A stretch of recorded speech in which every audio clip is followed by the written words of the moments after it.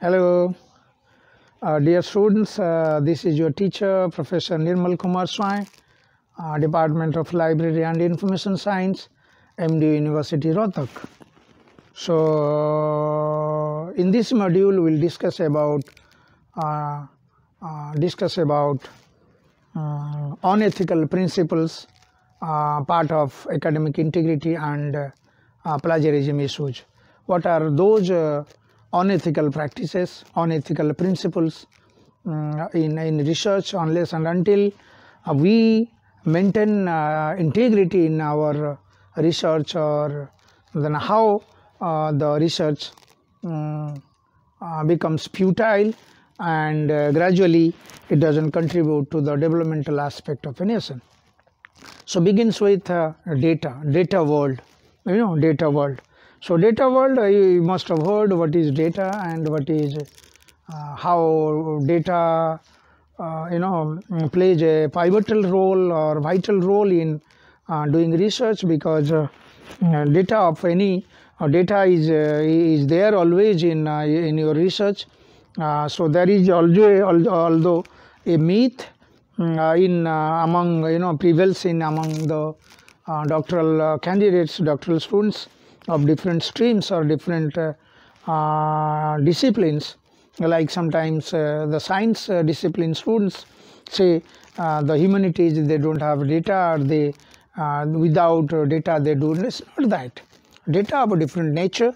The science and do science the discipline students, they do have a data of different nature. Social science do have their own data of their nature, and humanities do have. Okay, we will discuss in this series one by one. Now the question is that how data works. Unless and data speaks. Your research speaks on the basis of data. Suppose you speaks in an abstract way, in air, it seems that you are speaking in air, so it cannot be considered as research.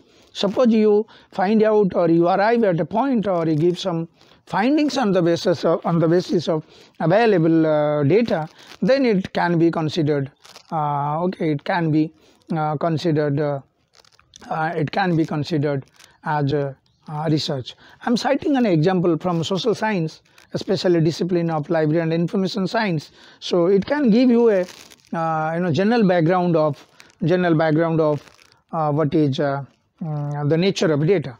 Suppose someone is conducting a research or a survey, that is reading habits of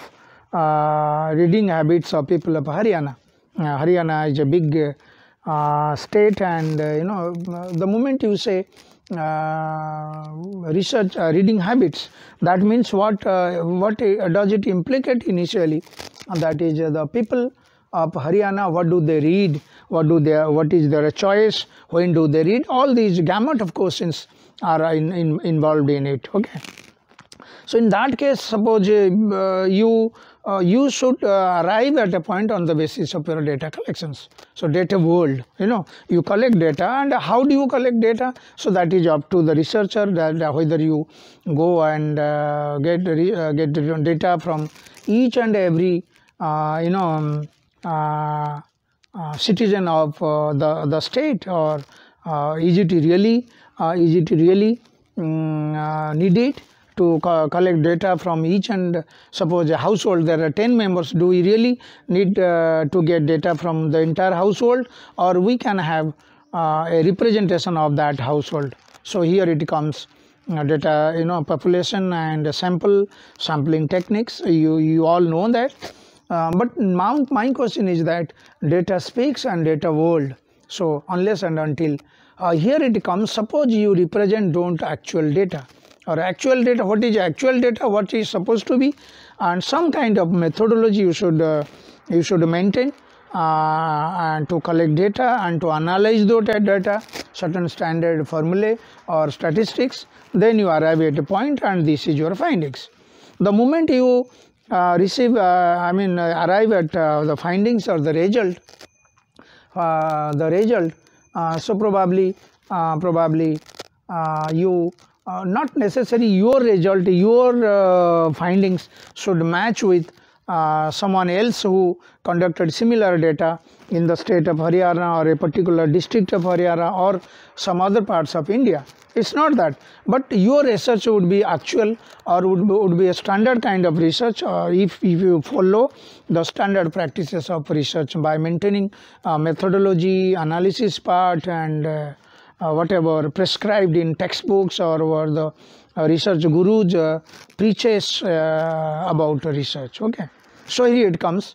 But why, our discussion is that how data, if we don't follow ethical practices, we don't follow a kind of integrity in our research, what happens? I told you it doesn't contribute substantially to the world of research or to the process of academic development or the national development. Here three things comes.